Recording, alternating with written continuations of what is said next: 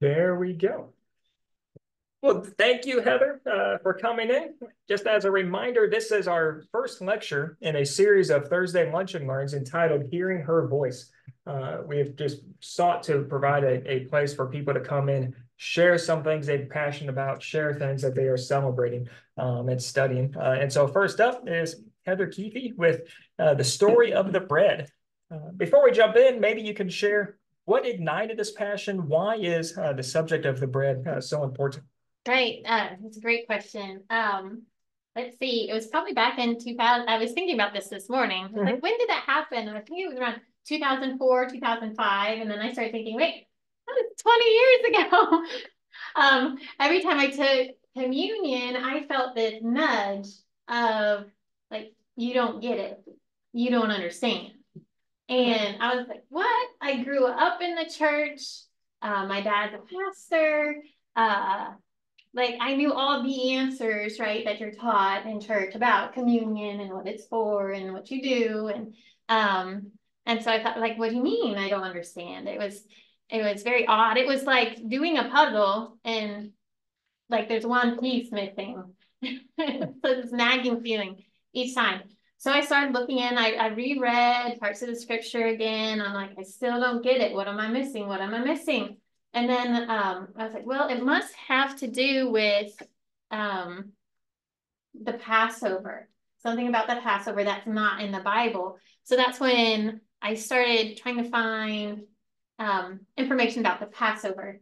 And it's there that I found in like the traditions and the symbolism of things that I didn't know anything about, and things that in the early church or as a Jewish Christian you would know, but as Gentile Christians we've just lost over the years and in our culture and in our time. So that got me really, really interested. I just started digging into it more and more. And so if you're interested in the things that we talk about today, I think I'm going to stand up. I feel more comfortable standing. There's two books that I'd really recommend. One is Christ in the Passover by the Rosens. So I found this book at a Jews for Jesus presentation that was called Christ in the Passover. Same thing as what the book's called, Christ in the Passover. That was very, very helpful. The other one is The Feasts of the Lord by Kevin Howard and Marvin Rosenthal.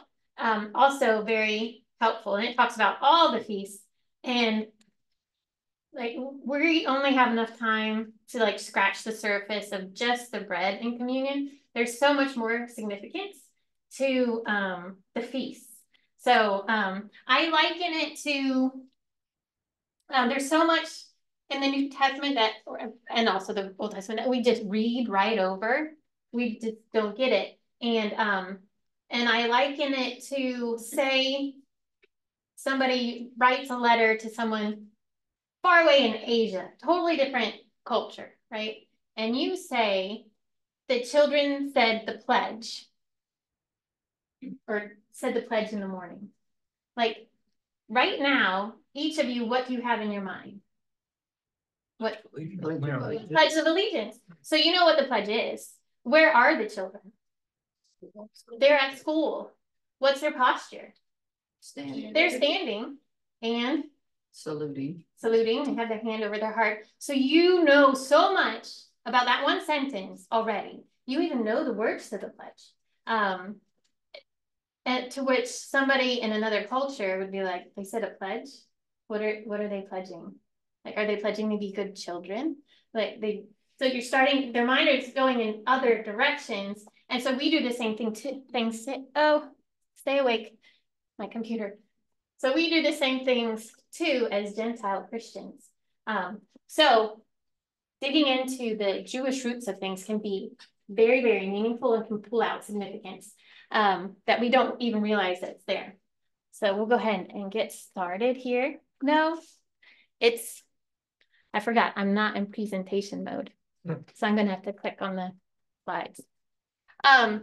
So in studying, I found that communion is really, it's a hub for all kinds of things. Hub that looks backwards, hub that looks forwards, ups, down, all over. So,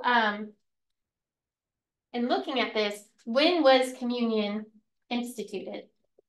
This isn't going to work. I have to go to presentation mode. Okay. Yeah, so we'll see what fits. Okay. Just that camera, I'm sure. I just realized I have things that pop up. So, where was communion instituted?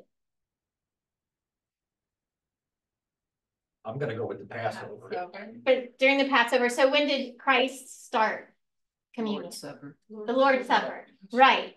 And so we have the Lord's Supper, which looks back to and remembers the Passover. So here we have one part of the hub. So we have the Lord's Supper, communion that Christ instituted then during the Lord's Supper, and it looks back to Passover, where the Israelites, it's a celebration of the Israelites, how they were about to be redeemed from slavery in Egypt. So when we look at the Passover and the Passover bread specifically, because that's all we're going to cover this morning or this afternoon now, right? Is in Exodus 12:8, they are told to eat bread made without yeast, unleavened bread. So Passover also overlaps with the 7-day feast of unleavened bread. It's seen as a journey kind of for the Jewish people. So for 7 days, they were supposed to eat bread without yeast. In fact, leaven is to be purged from all the homes and burned. There shouldn't be leaven anywhere. No yeast. It's supposed to be destroyed. And the repercussions of having yeast or eating yeast are quite steep, like being cut off from the people. So it's quite serious. So in Hebrew, chametz is the word for unleavened bread, which means sour. And matzah is the word used for leavened bread. No, I have that backwards. Sorry. Chametz is leavened bread. Oh, I have the unleavened and leavened switched. That's what it is. Sorry, that's kind of confusing. So chametz is leavened bread, and it means sour. Matzah is unleavened bread, which means without sourness.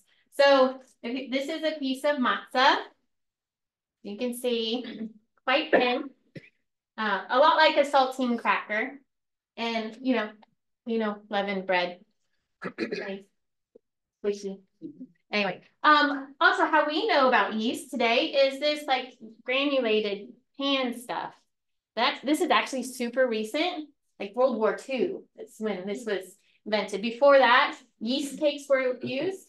So what did they do in ancient times? In ancient times, well, actually first, I'm gonna use this and we're gonna come back to it. I'm gonna take I have some water here. I'm gonna put the yeast in the water. I'm also going to take some food because yeast is a living organism. I'm going to put some yeast or some flour very slowly in here and make a mess. But what they did, not working. What they did in ancient times was you'd mix flour with water and you'd let it set out. How many of you guys have made like friendship breads or sourdough breads? Yeah, so that's basically what it is you, a lot of times you use starters. So if you don't use a starter, you mix flour and water and you set it out for like a week. And what it does is it gathers the wild yeast spores on the wet dough. And you can pass this around and smell it. This has only been going for about 2 days. So you can smell like the difference, and you can see there's some bubbles starting. You can smell the difference, like a little bit of the sweet, just flour smell, and it's just starting to get a smell of sour. Let's see, can I have someone, this is working. We're gonna get this flour in here. eventually. You know what? Can Can somebody do it? I'll work on it. It usually moves in quite, oh, I'm sorry. You'll need a napkin. Anyways, so yeast is a living organism. It's a fungus, actually. And so we talked about the ancient method of leavening was the sourdough method, where you leave it out. The Jewish definition for leavened bread is actually flour mixed with water for more than 18 minutes. So if you ever see, like if you go to the store and buy a box of matzah, like this particular box says kosher for Passover, that means it's been made within 18 minutes, which is actually quite a feat. I've tried. That didn't work. We'll just call it good. We'll leave it at that. Now we're making it even a Because bigger mess. we'll just leave it there, and hopefully this is going to be enough for it to do what I need it to do. So I'm going to mix this up. This will be an illustration for later on. I'm going to put a balloon over this. A pink balloon, because I went down to get a balloon and I was like, which one should I use? It's a variety pack. And I have all boys in my house. So I was like, the pink. They won't have any use for it. Okay. We'll talk more about this later. Okay. So that is yeast. But yeast is also an analogy. So we look at Luke 12. It says, Jesus began to speak first to his disciples, saying, be on your guard against the yeast of the Pharisees, which is hypocrisy. Also in 1 Corinthians, it talks about your boasting is not good. Don't you know that a little yeast leavens the whole batch of dough? Get rid of the old yeast so that you may be a new unleavened batch as you really are. For Christ, our Passover lamb, has been sacrificed. Therefore, let us keep the festival, not with the old bread leavened with malice and wickedness, but with unleavened bread of sincerity and truth. So what do you see it referencing as far as what is yeast? How about in that first verse? Be on guard against what? Sin. Hypocrisy. Hypocrisy. Yes. Yeah, so we see hypocrisy here. And then in that next one, we see several, actually. What do you see? Wickedness. Wickedness. Oh, sorry, they go in order. Boasting. Yeah. And wickedness. Yep. Let's see. Malice, wickedness. There you go. All forms of sin. So yeast is an analogy to sin. So yeast represents sin. So just as yeast breaks down a substance, causing it to ferment, decay, so sin breaks down and leads to decay. In fact, we see in Romans, the wages of sin is death. Sin leads to death, yeast leads to decay. So there's similarity there. Also, yeast puffs up. Here, hopefully by the time that we end our time together, you'll see that yeast gives off air. It's gassy, right? So that's what causes all of the bubbles in your bread. So yeast puffs up. It causes something to look more than it actually is. Let's see. So if I take this piece of bread, you know, it doesn't look very substantial, that's it. Like, especially when you compare it to this. There's not much there. But like, I can even fold it. I mean, that's pretty big, right? That's significant. If I take it, smash it, it's like, oh, that's really not what I thought it was.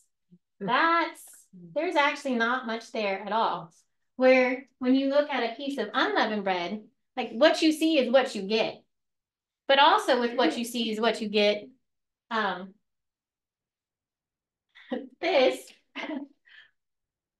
What do you want to eat? What's more attractive, honestly? Like this, we want to eat this. This is so much more attractive than this. In fact, the Jewish people refer to unleavened bread as the bread of affliction. So if you have to eat this for a week, you understand why it's called the bread of affliction. So anyways, yeah, so leavened bread is not attractive, or leavened bread is attractive, and it puffs up. Just like sin, like pride puffs us up. That's a form of sin. So I have stuff all over. But even though there's a lot of things different between leavened and unleavened bread, here's a really interesting picture. Here we have the letters that are used to write Hamet, which you read right to left. I had to think about that. I did right to left, and matzah, again, reading right to left. What do you notice about those letters? So similar. They are so similar, aren't they? Is there any difference at all? Order. There's the order. The order is different. Yes. What else? And the pay. Yes. So what she's referring to is there's that gap.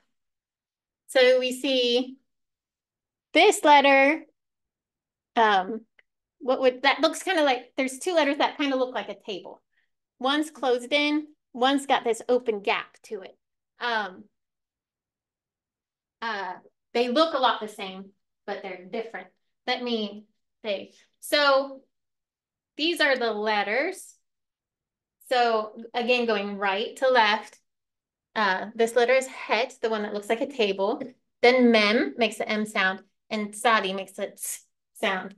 And for matzah, we again have a mem, just like there is in hametz. Starts with a mem, then it's sadi, and it ends with a letter called hey, which makes kind of like a silent H sound, or like so.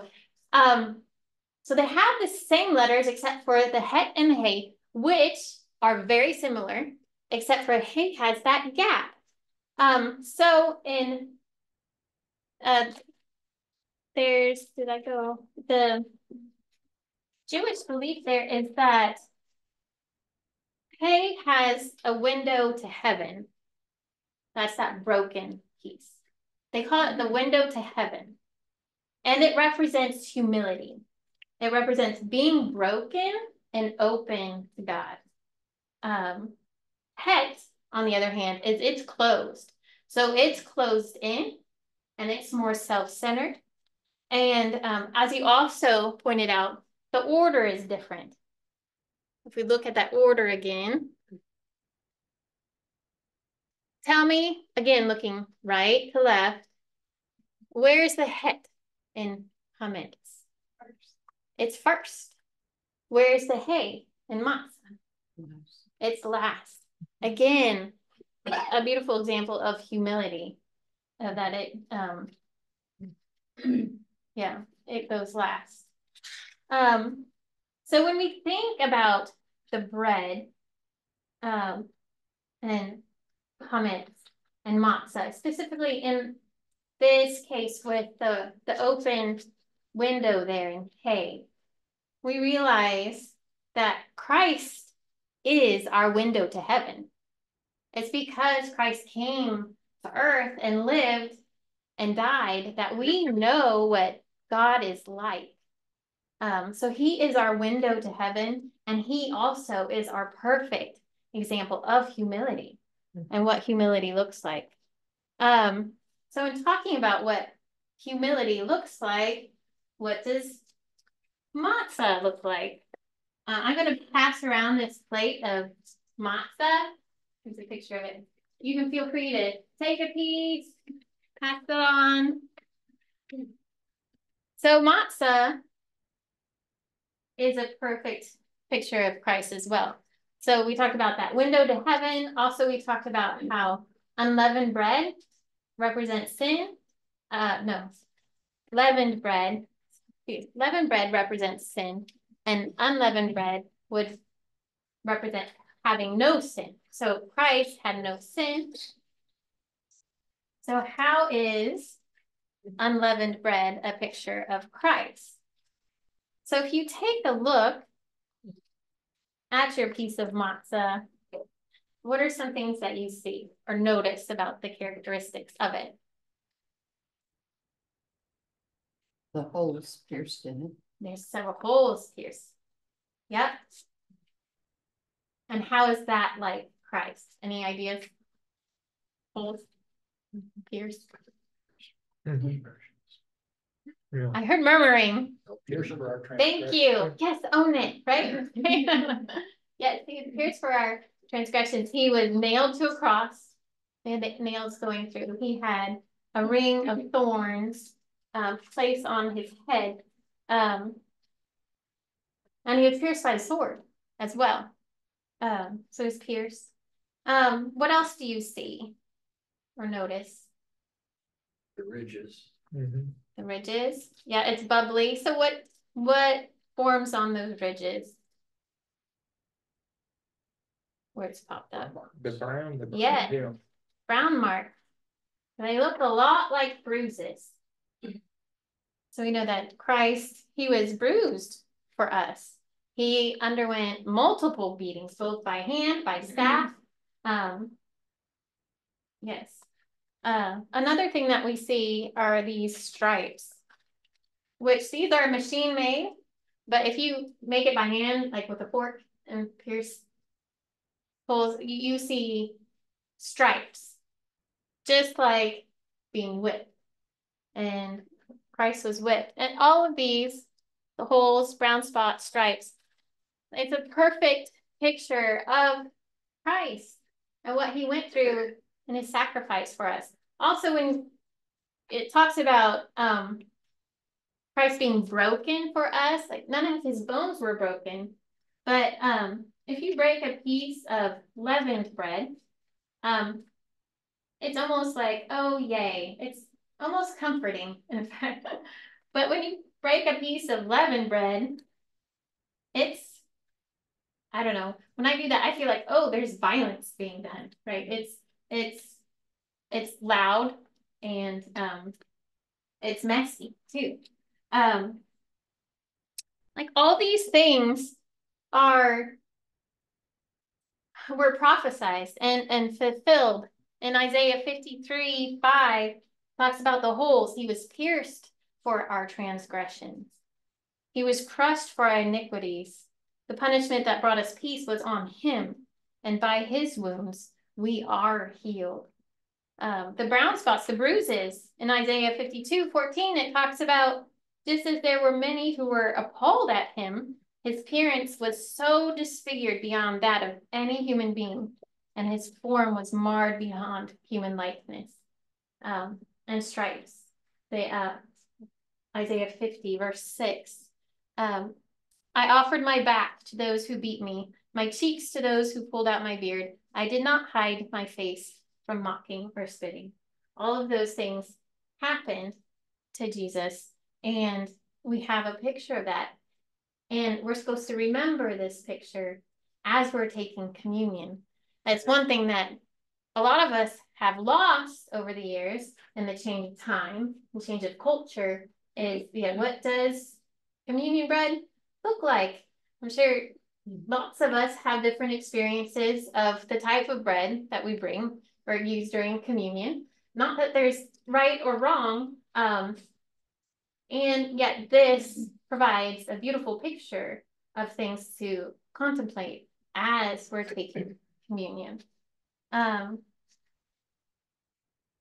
There's some other parallels too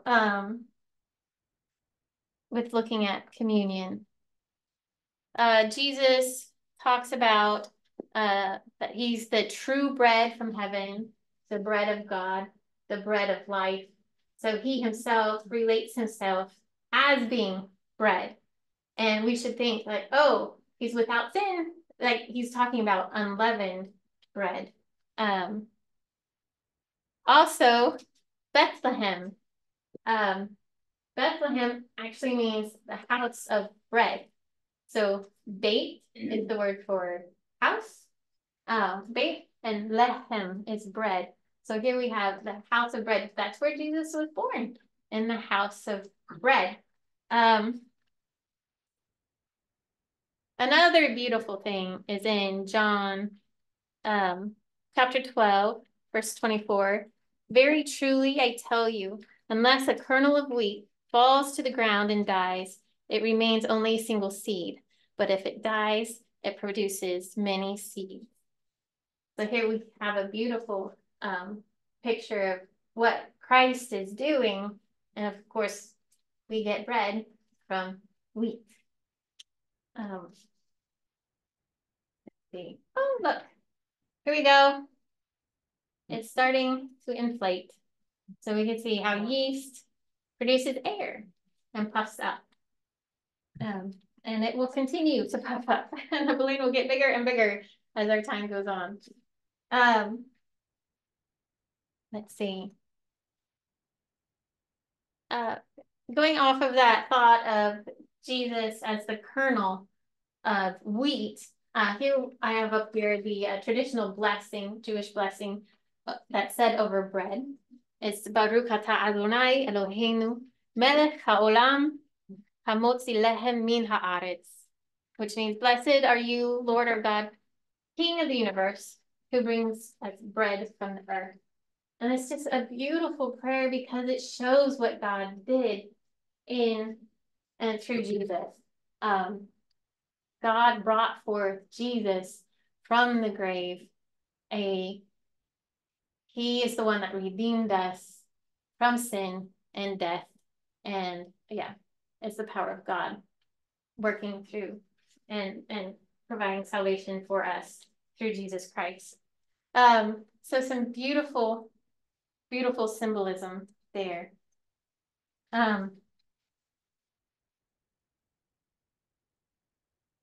There's also some of you that have done baking and things know that we can leaven with yeast, and we can also leaven using using other things such as baking soda, baking powder. It's more what we would consider chemical leavening agents. So in chemical leavening agents, actually the Jewish restrictions on those are even more severe than yeast, living organism, because the yeast is in the air that we breathe. It's everywhere. You can tell it because you set something out and it starts to ferment over time. For chemical leavening, it's basically where you take an acid and a base mixture, and when you do that, the reaction is quite rapid and forceful. I don't know if any of you have seen those volcano experiments, science experiments, where you put two things in this. So it's quite rapid, quite forceful, and yeah, we didn't do that. I figured I made enough of this. Next time. Anyway, and so I don't know if you guys have used baking powder. Sometimes you'll see on the bottle where it says double acting baking powder. And that's saying that there's a reaction that happens twice. So there's one reaction that happens simply when it's mixed with water. And then there's another reaction that happens once you add heat. So give that rise to your baked goods. So it's really interesting to me because I find that like this same thing can happen with people. With sin in our lives. I don't know if some of you have that person that just rubs you the wrong way. They come in and you're like, ooh, it can be a rapid and violent reaction of, oh, they just set me off again, right? And also that double acting, like sometimes we can have a reaction, but you add heat, like stress, and it makes it even worse. So the same thing can happen with people, whether it's visible or just internal, something that we can deal with too, of sin in our lives and how it affects us. So let's see, let's go back to this. So we see that once we look into the history behind like what was on the table during Passover when Jesus was doing communion. When we look into that and the meaning that it had for them and is continuing, it provides a beautiful symbolism for our observation of communion. It provides us things to like contemplate while we're taking communion, right? So it shows us a picture of Christ, who he is, what he's done, helps us remember he was humble, he was pierced, he was bruised, he did this for me, he did this for you. And it also is a call into who we are in Christ. So it says that verse in Corinthians that I quoted before, it tells us to get rid of the old yeast so that you may be a new unleavened batch, as you really are. That is who you are. You are an unleavened batch. You are to be without sin. That's who he's created you to be. He's given you a new heart. So live into that. And so it's a call for us to remember who we are and how we are to move forward in him. Let's see.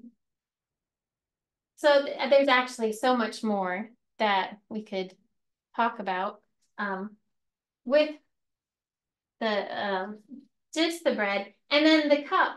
The cup, there's so much more symbolism and meaning for the cup as well. I'll just briefly share that Christ pulled in some of the marriage ceremony into communion when he instituted it, and the parallels between the whole marriage process and betrothal and God's redemption of his people. It's mind-blowing, the parallels. And I wish we could get all into that because it's so exciting. Yeah, but that will be for some other time. We'll just talk about the bread today. But just let you know, there's still more. We just basically scratched the surface. And yeah, do you see this? I just noticed this. The yeast is all the way up here. So it's really expanding. And there's lots of bubbles. So yes, picture what we're not supposed to do. Get all bubbly, get gassy, right? We're not supposed to get gassy. And all puffed up, right? Good thing you didn't get all of that flour. I know. Yeah. I would really be making a mess. So there's more symbolism there in scratch the surface for the bread. There's so much more in the cup, and there's so much more for the feast of the Lord as well. A lot of us, I had a conversation beforehand of like the Old Testament, that's done, it's over, right? And it's not. It's a beautiful picture still for us today, and it's meaningful. The feast of the Lord, everything in the Bible, God just wasn't like, we'll have them do some things. Oh, for fun. They need some holidays. So we'll give them these feasts. Now there's purpose behind each one of these feasts. And when you start looking into the feasts of the Lord, you'll see that it's God's redemptive calendar for all of his people. So we see big things happening from Passover, big things happening for the Feast of Unleavened Bread. Next is the Feast of First Fruits. Also a big thing. Christ rose from the dead. Then we have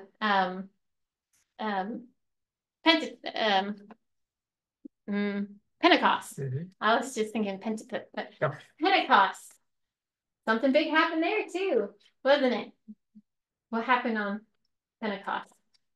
Holy Spirit was given. Birth of the church. So we see big things happening, and then we have a season of where it's summer, where it's the harvest, and then the feasts don't pick up again until the harvest ends. And so that's the season we're in now, the season of the summer of the harvest. And one day those feasts will pick up again, and exactly what they're going to look like, I'm not sure. But if you look at how the Old Testament ones were celebrated, like it gives a clue of what's coming up for us in our story of redemption as Christians. And so it's just a beautiful picture of God's redemptive calendar for us. In fact, you know what? I didn't notice that. It says it even on this book, God's prophetic calendar from Calvary to the kingdom. So it's a good book. There's also other resources and things available as well. So I pray that this is meaningful. I know it's brought so much more depth to me in my celebration of communion. Yeah, I had a conversation beforehand of, yes, communion is a time of a solemn time of remembering, and it's also a time of celebration. And it's a time to be in community for the body of Christ. So, right. So I think that's about all I have. And Isn't it? Awesome. I'm going to go ahead. We're going to pause our recording, and then we'll jump into some discussions from there.